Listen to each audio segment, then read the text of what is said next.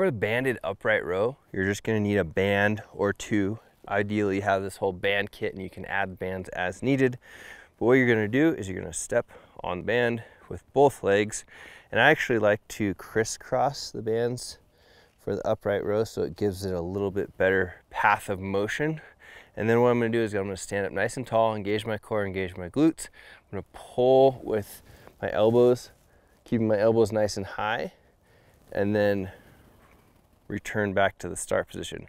So I'm pulling with my elbows, keeping them nice and high, trying to feel this in my delts or my shoulder muscles, and a little bit in my traps or my neck muscles. Pull like this. What I'm trying to avoid is this movement where you keep the elbows low. I want the elbows to be the guiding force for pulling these bands up and a little bit back as you're doing this banded upright row.